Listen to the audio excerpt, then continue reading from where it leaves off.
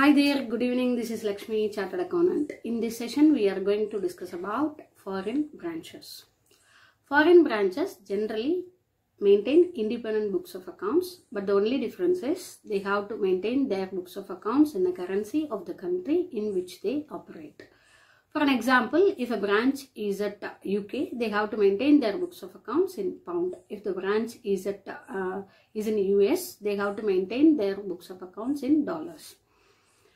What the HO has to do is, at the time of preparation of the financial statement, they have to incorporate the balances of the branch in their balance sheet.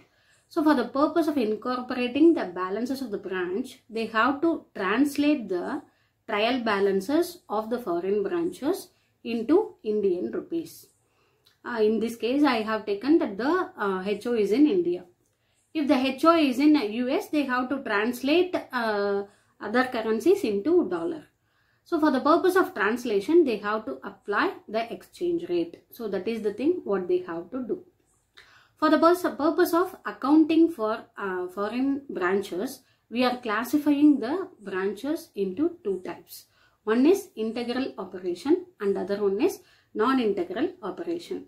In case of a integral operation, the activities of the branch mainly dependent on the HO,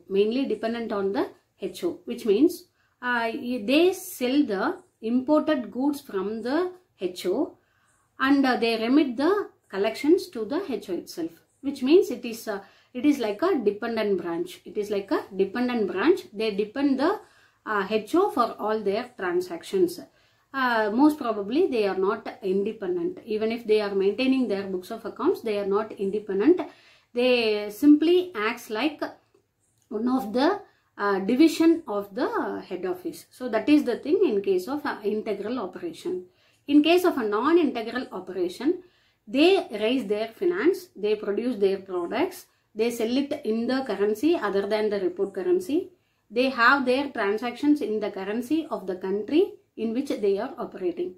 Even if they need, if they need any fund, they borrow in their local currency, not in the currency of the HO, but they borrow in the local currency. And they have their own independent transactions. Everything they do in an independent manner, even if they are having certain relationship with the HO. For an example, they get some money from the HO also, but they are not mainly dependent on the HO for their transactions. Even if the balances of that particular branches is also to be incorporated with the HO's balance sheet. For the purpose of these incorporations, we have to translate the foreign branches trial balance into Indian rupees or the reporting currency of the HO. For the purpose of translation, we have to apply exchange rates. Different exchange rates for different items. In case of integral operation, what we have to do is, the first thing is, we have to convert all the transactions as on the date of transactions. In case of integral foreign operations, we have to translate the transactions as at the date of transactions, which means if the transactions is happening on 1st September, we have to incorporate that transactions in the books of the HO as on 1st September itself. And at the balance sheet date, what we have to do is, this is a very important thing for the purpose of working out a problem with respect to foreign branches.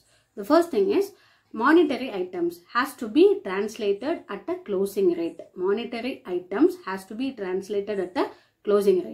Non-monetary items, for an example, fixed asset, as well as the depreciation relating to that particular fixed asset has to be translated by applying the rate as on the date of purchase. In case if the assets are valued at cost price.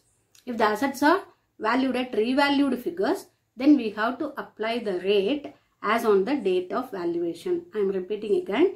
In case of non-monetary items like fixed assets, in case of integral foreign operations, we have to apply the rate as on the date of purchase of the fixed asset. If you are taking the cost price of the asset. If you are considering the revalued figures, then you have to take the exchange rate as on the date of valuation. Then coming to cost of inventories. Usually inventories are valued at cost or net realizable value, whichever is lower. For the purpose of valuation of inventory, we are applying the conservatism concept. All accounting principles are similar to that of the normal branches. So here also we are applying the conservatism concept. So inventories are valued at cost or market price, whichever is lower. In case if you are taking the cost, then we have to take the exchange rate as on the date of incurrence of expenditure. As on the date of incurrence of expenditure.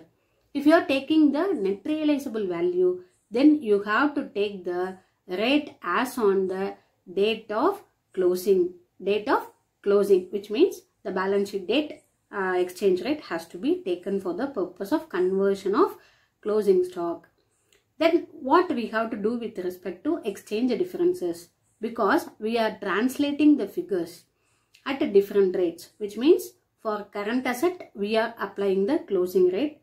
For non-current asset, that is non-monetary items, we are applying the rate as on the date of acquisition or as on the date of valuation. So we are applying different rates for different items. So the balance sheet or trial balance will not tally. So the exchange differences has to be transferred to the profit and loss account. So this is the thing what we have to do in case of integral operation. Then coming to non-integral operation.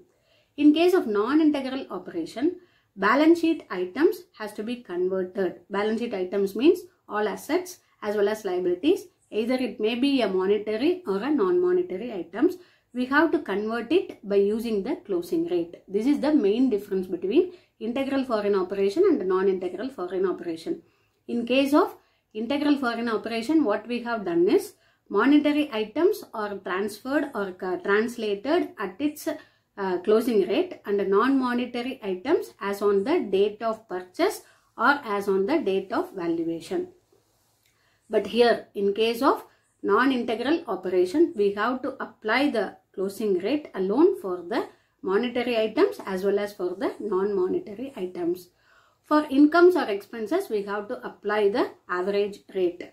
We have to apply the average rate. The resulting exchange differences has to be transferred to foreign exchange translation reserve. Foreign exchange or foreign currency translation reserve.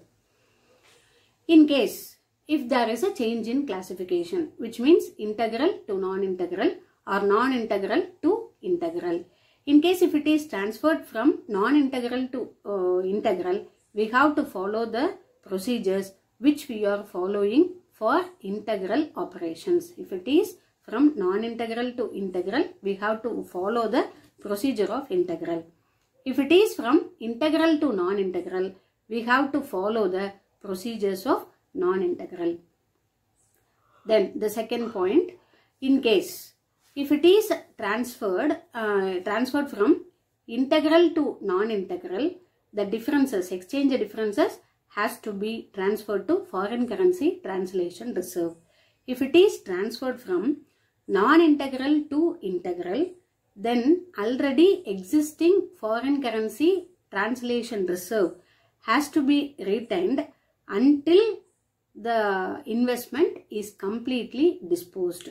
So even if it is converted from non-integral to integral, we could not transfer the balance of the foreign currency translation reserve to profit and loss account. We have to hold that reserve until the investment is disposed.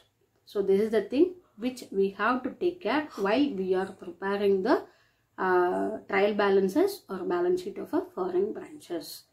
Thank you.